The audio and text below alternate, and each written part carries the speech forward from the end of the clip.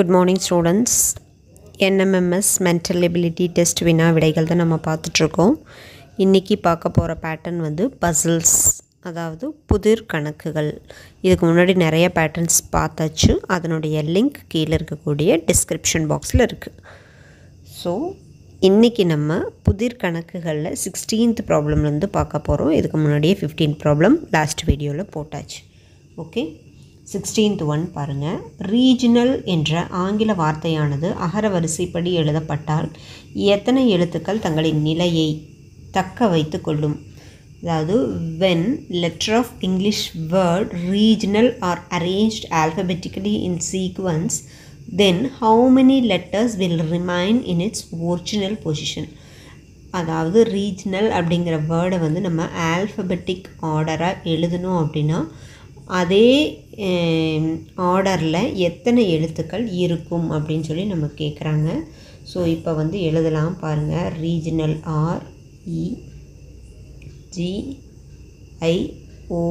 REGIONAL regional எழுதியாச்சு.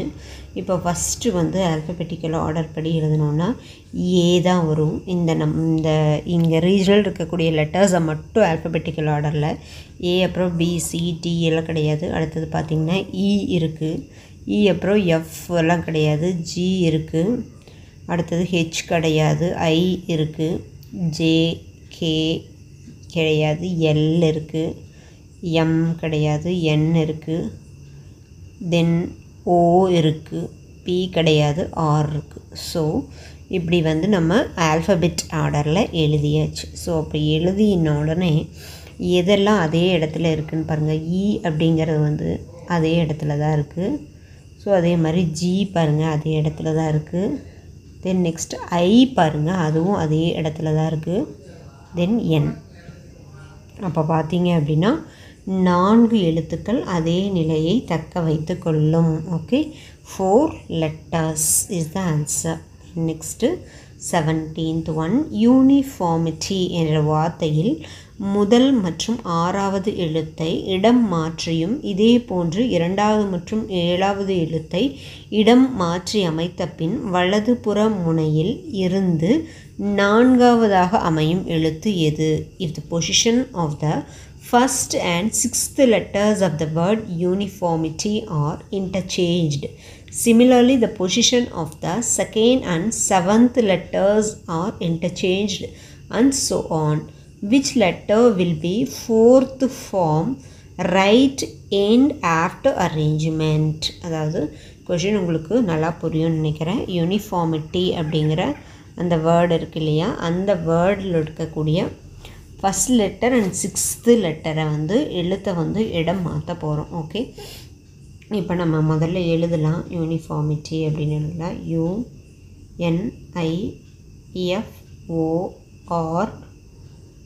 UNIFORMITY uniformity. So இதில் பாருங்கள், இது 1 2 3 4 5 6 7 8 9 10 மொத்தம் இதில் பார்த்தீங்கன்னா 10 லெட்டர்ஸ் இருக்குது. ஸோ இதில் ஃபஸ்ட்டையும் 6த்தையும் மாற்ற சொல்கிறாங்க. So 1 and 6. அப்போ 1 வரக்கூடிய இடத்துல என்ன வரும்? இங்கே ஆர் வரணும்.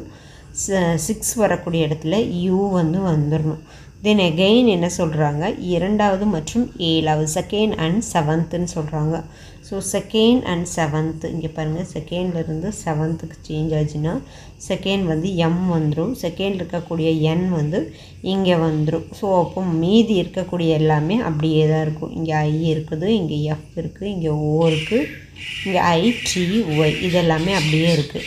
ஸோ கொஷின் என்ன நமக்கு கேட்டிருக்காங்கன்னா, ஃப்ரம் த அதாவது ரைட் எண்ட் லாஸ்ட் வலது முனையிலிருந்து 4வதாக அமையக்கூடிய எழுத்து. ரைட் எண்டிலிருந்து 4வதாக, இப்போ ரைட் சைட்லேருந்து 4வதாக எண்ணிட்டு வந்தீங்க அப்படின்னா வரக்கூடிய எழுத்து வந்து என் அப்படிங்கிற எழுத்து வரும். So answer is option 3, N is the answer. Then 18th one. a fan always has அப்படின்னு போட்டிருக்காங்க. ஒரு ஃபேனில் வந்து எப்போவுமே என்ன இருக்கும், ஃபேனில் வந்து கரண்ட் அப்படிங்கிறது எப்போவாக தான் இருக்கும். ஸ்விட்சுக்கும் ஃபேனுக்கும், ஸ்விட்ச் வேறு இடத்துல இருக்கும், ஃபேனு பிளேட்ஸ் அப்படிங்கிறது அதனுடைய ஃபேனினுடைய அந்த இறக்கைகள்னு சொல்கிறோம் இல்லையா, அதுதான் வந்து that is called plates. So அதுதான் வந்து எப்போவுமே ஃபேன் கிட்ட இருக்கும். ஓகே, இந்த பிளேட்ஸ் இஸ் த ஆன்சர்.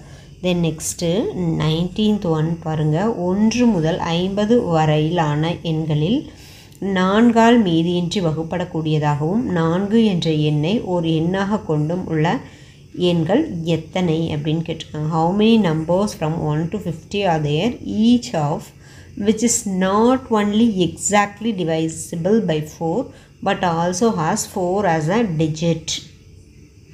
4ஆல் வந்து மீதியின்றி வகுக்கக்கூடிய எண்ணாகவும் இருக்கணும், 4ஐ அதுலேயும் ஒரு எண்ணாக கொண்டும் இருக்கணும். ஸோ அப்படி இருக்கக்கூடிய எழுத்துக்கள் எத்தனை அப்படின்னு சொல்லி கேட்டிருக்காங்க.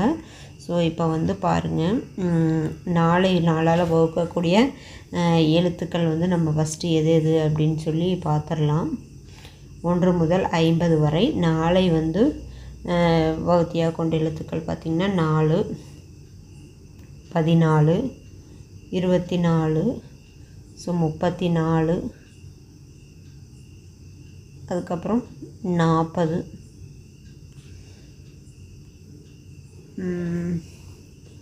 அண்டு தென் 40க்கு அடுத்தது பார்த்திங்கன்னா எல்லாமே 41, 42, 43, 44, 40 எல்லாத்துலேயுமே 4 வருது இல்லையா, 45, 46, 47, 48, 49. ஸோ அதுக்கப்புறம் வரக்கூடிய எழுத்து இது. 40க்கு அடுத்தது வந்து 54, 64, 74, 84 அண்டு 94. ஸோ இத்தனை எழுத்துக்கள் 1லிருந்து 50 வரைக்கும் இருக்குது. ஓகே, இதில் வந்து 4ஆல் மீதியின்றி வகுக்கக்கூடியதாகவும் 4 என்ற எண்ணை ஓர் எண்ணாகவும் கொண்ட எண்கள் வந்து எது அப்படின்னா, இப்போ 4ஆல் இது எல்லாமே 4ஐ வந்து எண்ணாக கொண்டிருக்கு. இப்போ இதில் 4ஆல் வகுக்கக்கூடியது மட்டும் பாருங்கள். 1/4 டேபிள் சொல்லிகிட்டே வந்தீங்க அப்படின்னா தெரியும். 1 4 is 4, 2 4s are 8, 3 4s are 12, 4 4s are 16, 5 4s are 20, 6 4 24 வரும். அடுத்தது 40 வந்து 4ஆல் டிவைட் ஆகும். தென் நெக்ஸ்ட்டு 64, அடுத்தது 84, தென் இதுலேயும் பார்த்திங்கன்னா 44 அண்ட் 48. ஸோ இதெல்லாமே வந்து 4ஆல் டிவைட் ஆகும். ஸோ இப்போ எவ்வளோ டோட்டலாக 1 2 3 4 5 6 7. ஸோ டோட்டலி எத்தனை நம்பர்ஸ் அப்படின்னா 7.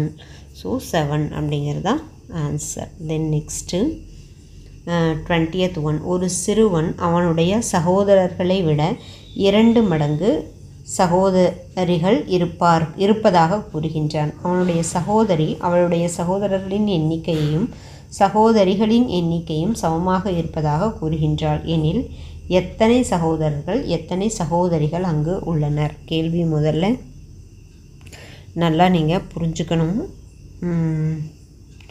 சகோதரர் சகோதரி, ஸோ ரெண்டையுமே நல்லா புரிஞ்சுக்கணும். சிறுவன் அவனுடைய சகோதரர்களை விட 2 மடங்கு சகோதரிகள் இருப்பதாக. A boy said his sister twice then her brothers. His sister replied that the strength of her brothers and sisters are equal. How many brothers and sisters are there அப்படின்னு கேட்டிருக்காங்க நமக்கு. அதாவது இப்போ நம்ம சகோதரர்கள் அவங்கள வந்து நம்ம எக்ஸ்ன்னு எடுக்கிறோம். சகோதரிகள் அப்படின்னா சகோதரிகள்னால் லேடிஸ். ஸோ அவங்க வந்து 2 மடங்கு அப்படிங்கிறனால 2SX அப்படின்னு எடுக்கிறோம். ஸோ அப்போது அவளுடைய சகோதரர்களின் எண்ணிக்கையும் சகோதரிகள் எண்ணிக்கையும் சமமாக இருப்பதாக தான் வந்து சொல்கிறாங்க. ஸோ அப்போது சகோதரர்களின் எண்ணிக்கை வந்து நம்ம என்னென்னு வச்சுருக்குறோம், எக்ஸு. ஸோ எக்ஸ் கூட இப்போ நான் என்ன பண்ணுறேன், 1 ஆட் பண்ணுறேன். அப்போது சகோதரிகளின் எண்ணிக்கை வந்து ஆட் பண்ணணும் அப்படின்னா 2x - 1. ஓகே, அதாவது எண்ணிக்கையும் சமமாக 2x - 1. ஸோ இப்போ இது ரெண்டும் வந்து ஈக்குவல் அப்படின்னு சொல்கிறாங்க. ஸோ எக்ஸ் இது ஈக்குவல் டு 2x - 1. ஸோ அப்போது எக்ஸோட வேல்யூ என்ன அப்படின்னு பார்த்தீங்கன்னா 2x minus x minus 2x is equal to minus 1. So இங்கே வந்து minus x is equal to minus 2. So x is equal to 2 is the இதற்கு நமக்கு x ஓட வேல்யூ வந்து என்ன கிடைக்குது 2 அப்படின்னு கிடைக்குது இல்லையா. ஸோ அப்போது ஈக்குவேஷன் 1 இருக்கு இல்லையா, இதில் போடலாம். அப்போது x plus 1 அப்படின்னா இப்போ 2 plus 1 is equal to 2 plus 1 வந்து 3. ஸோ இதுதான் வந்து சகோதரர்கள். 2 plus 1 is equal to 3 வந்து சகோதரர்கள். சகோதரிகள் அப்படிங்கிறது வந்து 2x அப்படின்னு வச்சோம் இல்லையா. ஸோ 2x அப்போ 2 into 2 into x ஓட வேல்யூ 2னா 2 into 2 வந்து 4. அப்போது இது வந்து 4. அப்போது சகோதரர்கள் 3 அண்ட் சகோதரிகள் 4. ஆப்ஷன் 3. ஆப்ஷன் 3ல பாருங்கள், 3 சகோதரிகள் 4 சகோதரர்கள் அப்படிங்கிறதான் இந்த கொஷினுடைய answer. Okay students, next question அடுத்த வீடியோவில் பார்க்கலாம். தேங்க்யூ.